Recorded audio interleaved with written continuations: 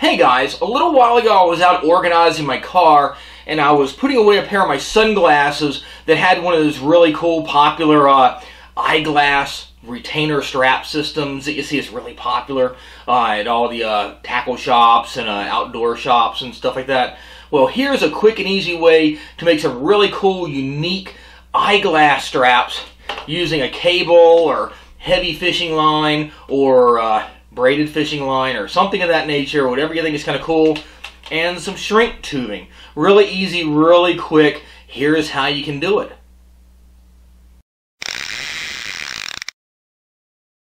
Okay, first thing you want to do is find a pair of sunglasses, right? And then you get your shrink tubing. This stuff's really cool. You can pick it up at a local department store, hardware store, you name it. But make sure you've got a size of shrink tubing that before you shrink it, it'll fit on your sunglasses on the arms and hold it really snugly so it won't fall off, because that's the whole concept, right? So here all I've done is taken a piece of it and I've put it onto one of the arms. Holds it really well, right? Pretty cool. Then pull it back off. Find your halfway point on it because you want to, make sure both sides are equal so it doesn't look, a little bit off. Want it as perfect as you can, right? And you just cut it. So now you got two of the same length shrink tubes. Really quick, really easy. What I have here is just a cable that's actually off of a charger that I had. I thought it was pretty cool. It's white. A little bit of thicker consistency. You can see it a little bit better here also for the video than some of the things you can use. You can use mono, you can use fluoro, you can use braided fishing line. The only problem you have is you got to make sure your shrink tubing will shrink enough to snugly tighten down on it. Plus, if you're going to take this and you're going to heat it up with a lighter, what's going to happen if you have the say if it's braid or mono or fluoro, when it's like, it's nylon basically, it's going to melt possibly before this actually does. So what I do, no matter what, I kind of get an idea of how much I have to shrink it, right? Because even this, it's got some rubberized coating on it. So I'm going to take my shrink wrap here, and I'm going to probably figure about halfway is all I want to start shrinking, and I'm going to go ahead and pre-shrink some of it. You don't want to hold it in one place very long. Okay, there. So I shrunk it just a little bit, okay? So that means when I stick the cable inside, I don't have to, burn it a whole lot, heat it up a whole lot, because obviously then I'll burn my cable. So you just take it, I kind of heated it a little bit just to shrink it a little bit here. Make sure you can still fit it inside the shrunken part though. Depends again on what size of a cable or what type of material you're using. But you may need to preheat it a little bit to shrink it down so you don't burn it. And then once you've got it in there a little bit, right, without heating it in the same spot, start shrinking it down.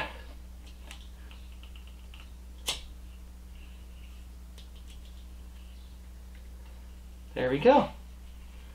The other side here I just did. There we go. So now I've got a cable with two little rubberized ends on it here. Let's see how it works.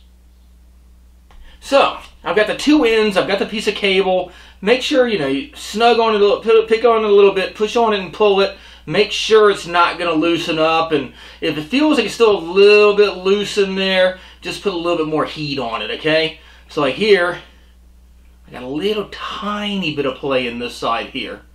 But again, you got to be careful. You don't want to overheat the thing, obviously, because you overheat it, and it's just going to, melt your cable.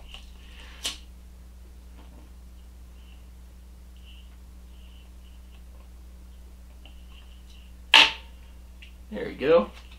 Take the other end. It's pretty snug. But again, just be very careful. There we go. So now, again, that's the finished product, basically. Take them and stick them on.